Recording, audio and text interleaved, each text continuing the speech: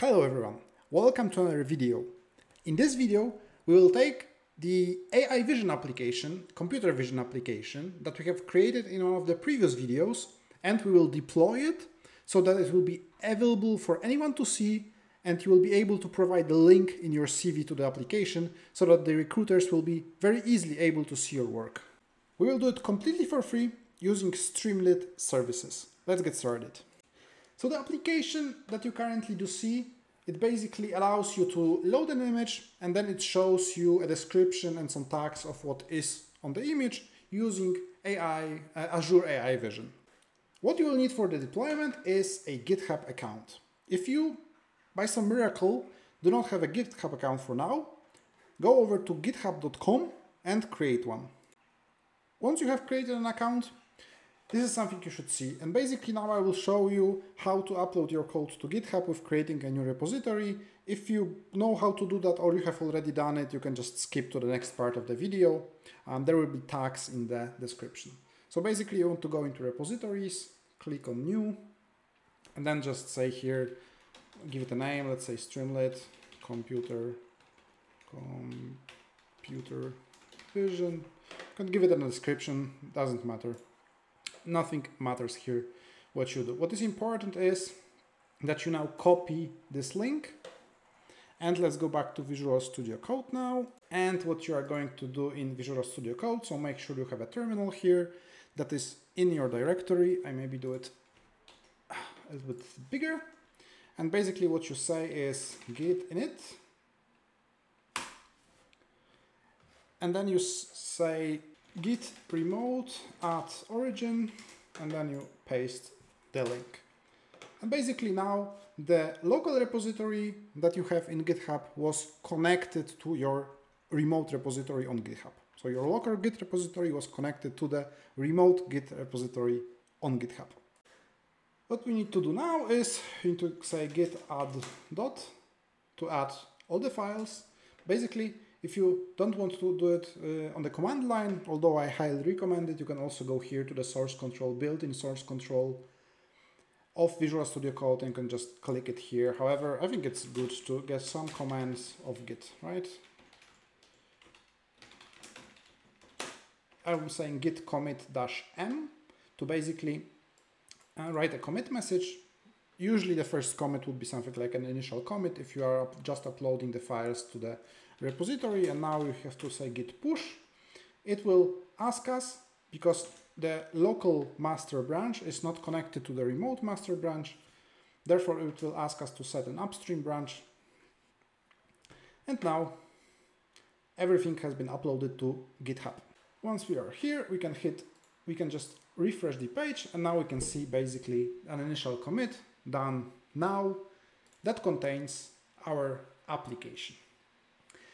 Important is it doesn't contain the .env file. So in Visual Studio Code, I have a .env file here. However, thanks to this git ignore that ignores this .env, it was not committed here. And it was not committed here because I don't want my API key for the Azure AI computer vision services to be publicly available here. This is a big no-no to do this. So never commit your API key or other secrets, so passwords, usernames that you have, to any change control repository or source control repository.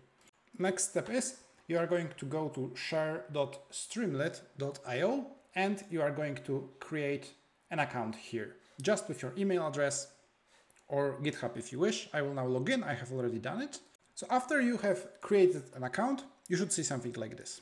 I'll make it a little bit bigger for you.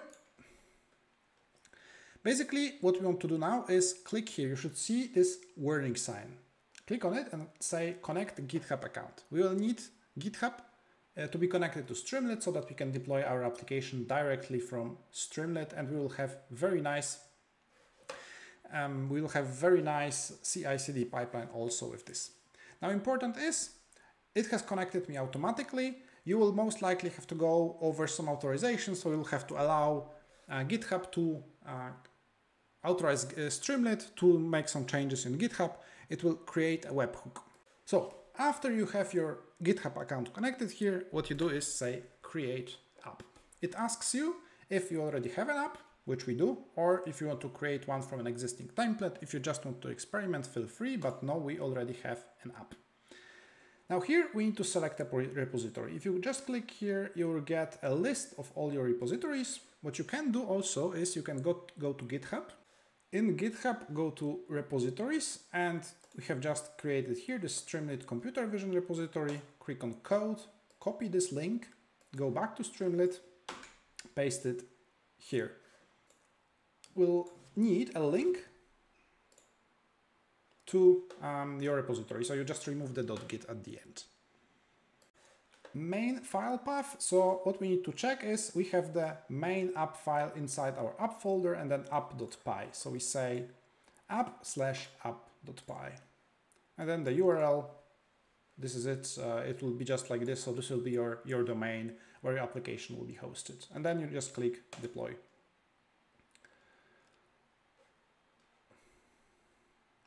And now the deployment will begin. So the only downside here is it can take some time. If it basically is taking you longer than around, let's say 10 to 15 minutes, what you should do is go here to manage app and see if you have any error or warning messages here.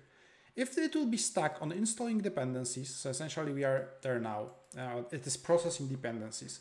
What is very nice about Streamlit, it has automatically detected that we have used ppnv, so it's also using ppnv to install our dependencies. Now, if it will be stuck on processed dependencies or processing dependencies from your side, what you can do is you can go in here and you can just reboot this application or delete this application and try again, as in go through that application deployment process again. Or what you can also do is, because the biggest dependency that we do have is the Azure, basically it's the Azure AI Vision Image Analysis. What you can do is try to remove this line, so just cut this line, go over this git add, git commit and git push, essentially make a new change, and then the application will run, however, without this Azure OpenAI. Of course, it will not work. However, what you do then is just paste it here once again and go over once again at git add, git commit, git push, and then it should restart the deployment process and hopefully help you. At least I had to do it one time. So I have now done it, and what we can see here, maybe if I make it a little bit bigger for you, is it has printed missing required env variables. And if we go back to Visual Studio Code and check where do we print this?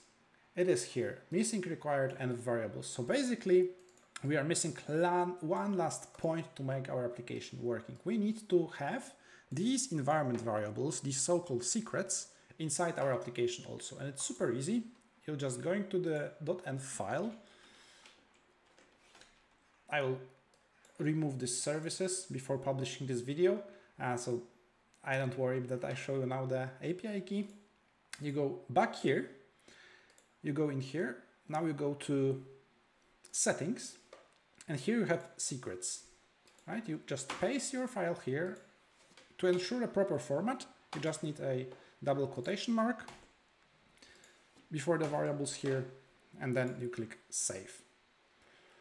What you do then is you click on reboot app, or you even don't have to do it. As you can see, your app is working, it is deployed. Once again, I can show you, I can refresh this tab, that this is really deployed. Now you can copy this link, you can put it in your CV, and this is it.